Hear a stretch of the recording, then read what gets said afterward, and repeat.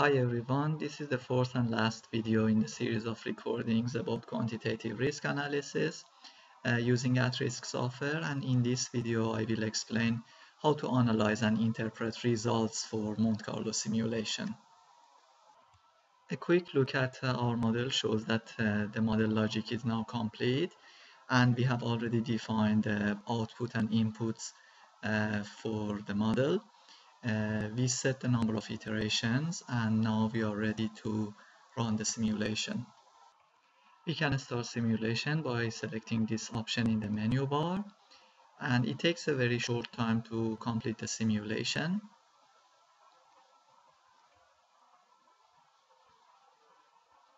As you can see, results are automatically shown in a histogram for output and input variables. If you accidentally close this window, it is possible to recall different results.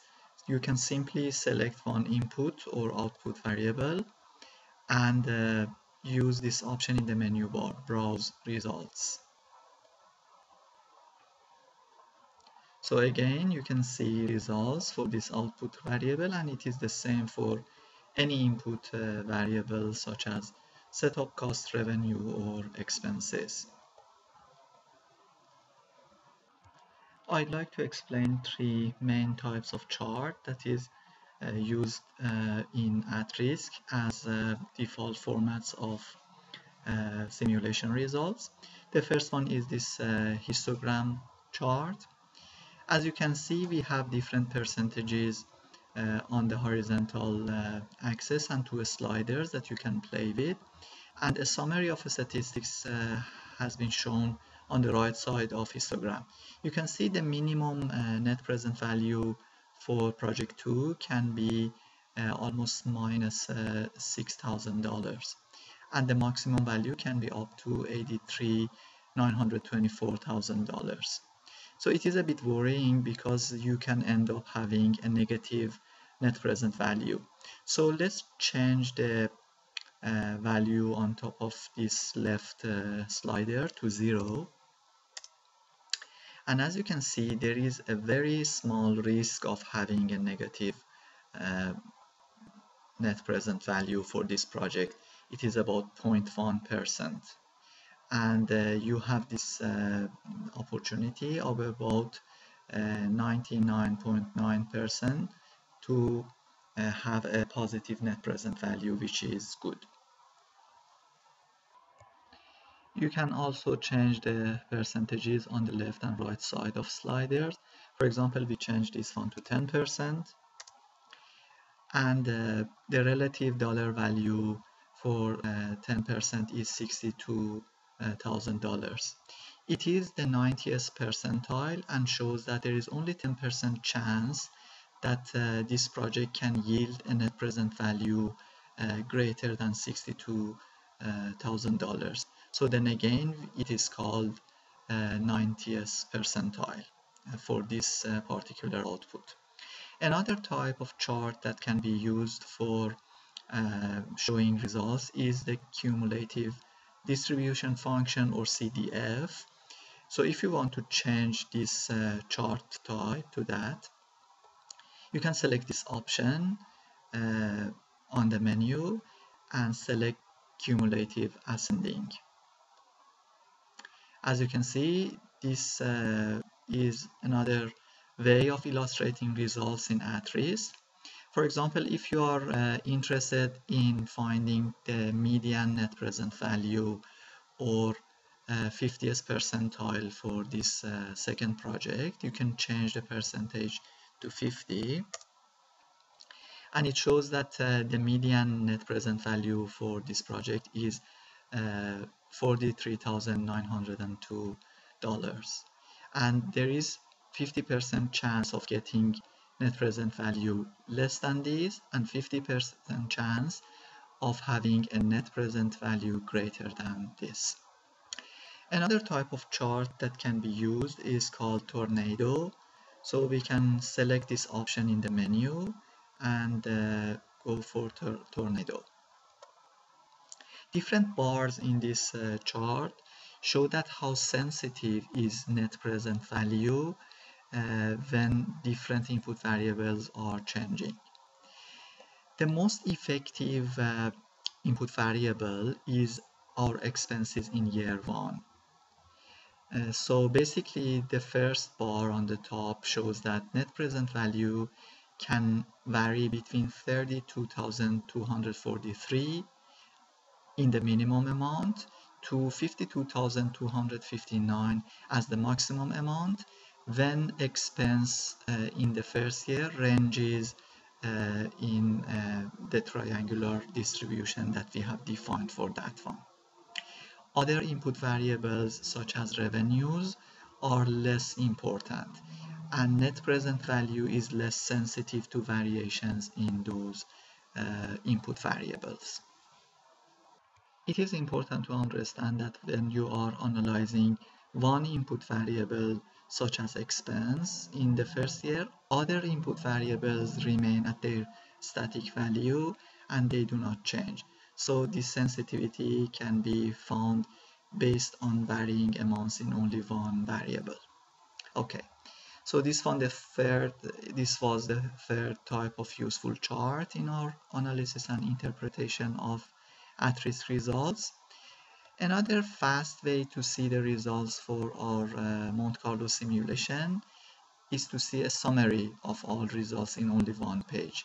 You can use this option in the menu bar, and it gives you a summary of input and output variables.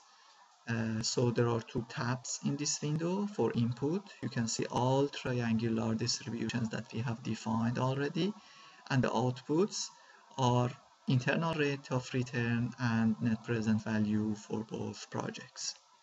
Now we are ready to have a look on our project and decide which is a better investment option. We make our decision based on two criteria: maximizing the median value for net present value and internal rate of return for two projects, and the minimum spread of data for these two output variables. The spread is the difference between 95th percentile and the 5th percentile. So let's see how we can calculate this. First of all, the median or 50th percentile for project 1. So we select this cell and we can click on browse results. As you can see, 50th percentile or median can be found in two places, on the histogram and on the summary statistics on the right. So we can change this percentage to 50, and it shows that our median net present value is 79,608. Another way of finding this median net present value is to have a look on the table on the right side of the histogram, and the same amount can be found there. So we can type this value in our table. I have entered all the values for 50th percentile for net present value of project 1 and 2, and also internal rate of return for both projects. Now this is time to calculate the spread of data for the two projects. This is the difference between 95th percentile and 5th percentile. So I can change this percentage to 5. And you can see 100,670 is the 95th percentile, and we have this 5% on the left of slider, and it gives us $53,152 as the 5th percentile for net present value. So the difference between these two will be entered into our summary results table. Another way to find out the values for 95th percentile and 5th percentile is to have a look on the table on the right side of the histogram, because you have relevant values for different percentiles in this table. The fifth percentile relevant value is 20,139, and for the 95th percentile it is 66,544. And we have the difference entered in this cell for spread of net present value.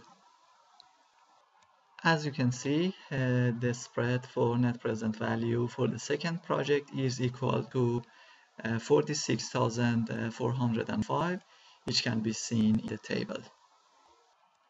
As you can see, I have entered the spread for internal rate of return for the two projects.